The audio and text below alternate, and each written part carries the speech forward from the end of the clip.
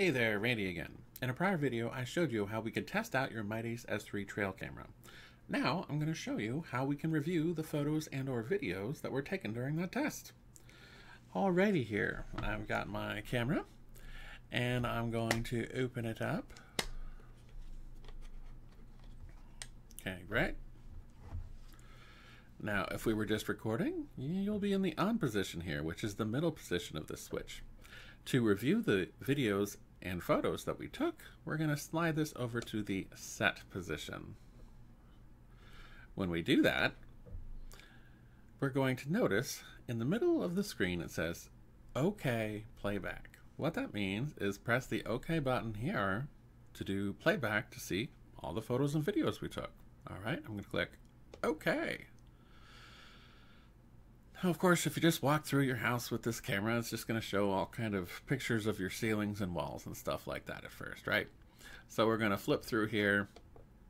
There's the robot I have that's holding the camera that gives you a close look at this right now. And aha, here we go.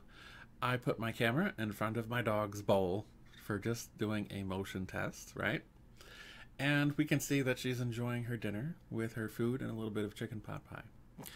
So this is just a photo, right? Now we have a few options here. We have delete, page up, and page down. So if we want to delete a photo, we can see that this says left arrow is to delete. Remember, this is not a touch screen up here. It's giving you guidance on which buttons to press. So I'm going to press the left button here. Would I like to delete the photo? I can click OK to say yes. Or I can press the menu button to go back. A lot of times on this camera, the menu button also serves like a back button. So, maybe I don't want to delete this one, right?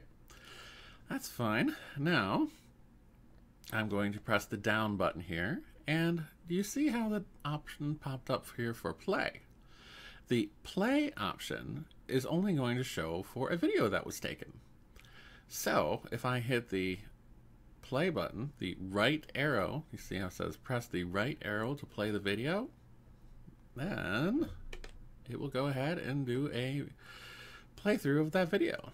Now these are 20-second videos. I'm going to show you a few other things while that plays. Now, do you see this? Here it says 28 out of 32. Okay, so we have 32 files that we're taking, photos and or videos, right? And we are a few photos in here. That's where you can see the 28, right? Now, at the bottom of the screen, also notice a very handy feature of these cameras is that it is recording right on the photo and video, if you have the intro strip option turned on, the date that it was taken, as well as the time that it was taken, which can be very helpful when you're trying to see when the wildlife comes around. It's even doing an approximate temperature. All right, so I can continue looking through these different photos here, see some of the videos. Let's see here. Let's play this one real quick. Oh, nothing happening. Nothing's happening because I pressed the OK button. I do find myself doing this sometimes. If you end up pressing the OK button, it's going to take you back to the main button. Remember, the play button is going to be the right arrow. I think we're used to that because of all the TV remote controls that we use. So let's go back in there, right? I'm going to say OK for playback. Then I'm going to go back down. Up. Here we go. Now remember, the play button is the right arrow. I have to tell myself that. Play button is the right arrow. See? All right. All right. Well, it looks like Penny had a good dinner. Anyway, now in the future, I'm going to show you how you can do some outside tests so we can actually see what the little critters are doing when you're not around outside. So I'm going to say menu here. And in this case, I'm going to format my SD card to get a blank slate. Now remember, when you format an SD card, I press the menu button twice there to get here to the menu. When you format an SD card, you're really wiping out any photos and videos that are on that SD card, right? So if there's any photos and videos on the SD card, you never want to format it. You'd either want to copy those photos somewhere else or pop in another SD card, right? Anyway, since my next test is going to be seeing how we can capture some outside wildlife, I am going to go ahead and format this SD card so we can start fresh. So I'm going to go down here in the menu to where it says Format SD Card. And I'm going to say OK.